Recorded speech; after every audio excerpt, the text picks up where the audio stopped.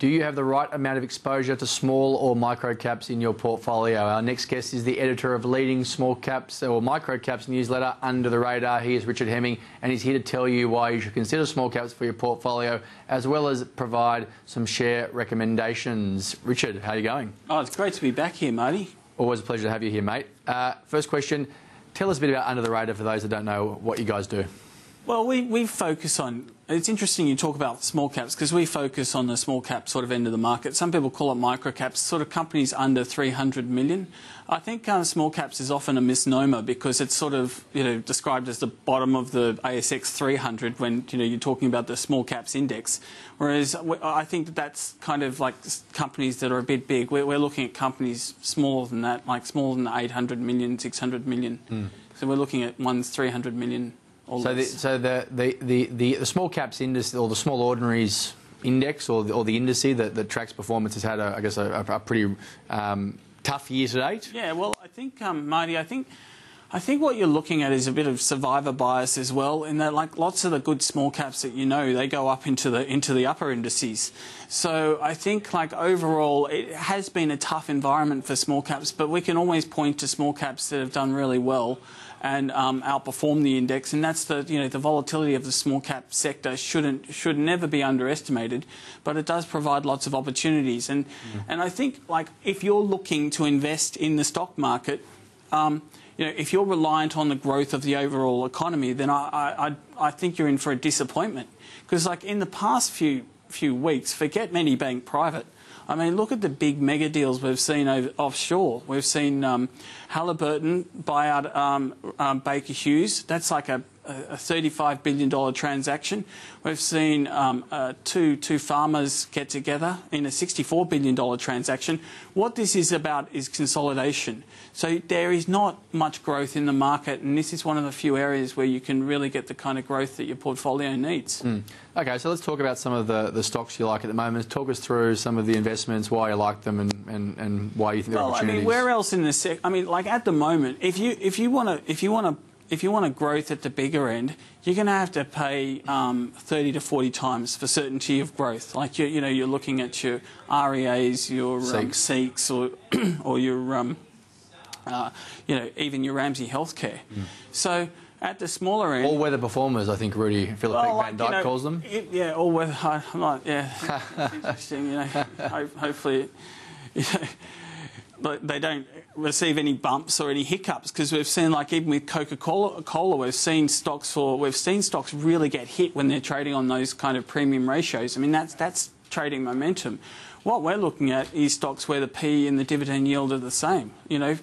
Like say Logicams, it's got a dividend yield, forecast dividend yield of 5 times dividend yield of 11%. I mean, this is just fantastic value. Or IMF, forecast P of around 9 times, dividend yield of 6%.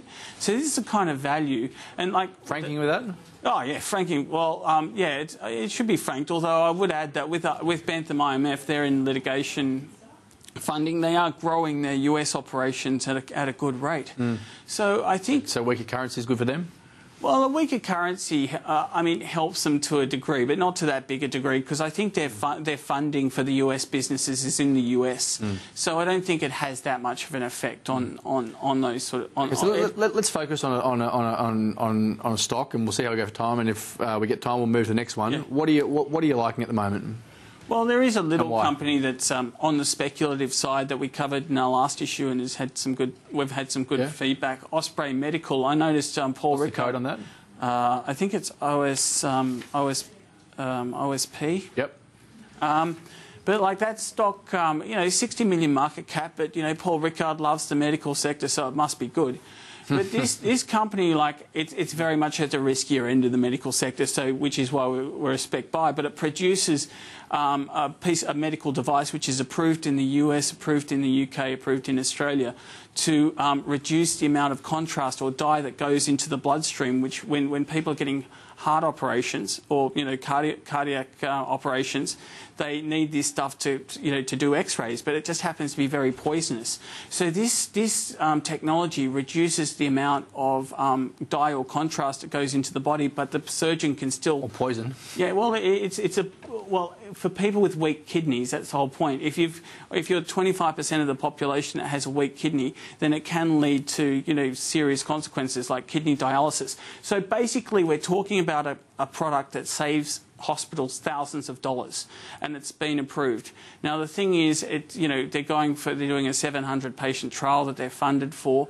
So if that trial goes well, then they're going to be in a position of being able to advertise the fact that it reduces that incidence of kidney failure. Mm. And that earnings? Does it have earnings? Does the company have earnings? No, it doesn't have earnings yet. I mean, that's like why it's say a 60 million market cap company and not like one of the companies that we've supported ages ago, like Certex, which was done well. Was $5 when we first looked at it. Now it's $25 or something. So with these companies, what small caps have, or what the companies that we like have, is a limited kind of fixed cost environment, but a global market. Mm. And you're sort of paying not for the global market, because the market for this Osprey Medical is like $1.3 billion in the US alone, but you're not paying big prices. Mm. And that's what we sort of look for in companies, which is that ultimate leverage, to really achieve greatness. And so most of the players that in a commercial sense. Yeah. So most of the players that your report would write about and look at, or that fall into your investment world, are normally what sort of biotech technology type companies? Like what I was trying to say to you before was the dichotomy of the markets, which is people are paying up big time for certainty of earnings. For that, I can't remember the rainfall analogy the weather thing, but that's Rudy Philippek Van Dijk's what a genius, term, the all-weather performers, he calls them. All-weather performers. All-weather performers. It's an FN arena euphemism. Yeah, right. Well, you're paying big money. You're paying up a lot of money for those all-weather performers. You're saying they're expensive. They're very expensive. If there are kinks in their armour, they get really badly punished. And I mentioned Coca-Cola, but there is a lot of other stocks that have been punished before, like that the Reject Shop. But what we're saying is, at the other end of the spectrum, there are companies like Logicams that are trading at 5 times 11% yield. Yeah. And these are the sort of stocks that you can find at the value end. And in between that as well, you can find growth companies that do have a lot of risk in them, like Osprey Medical. Mm. So you're looking definitely at the riskier end of the spectrum. But like if there is a crash, you'd rather own a stock that's trading on a 5 times multiple than a 30 times multiple. Mm. In my opinion. So if you want to want to know more, where do you go? Undertheradarreport.com.au. Richard Hemming, thanks for your time. Oh, thank you, Marty. After the break, we'll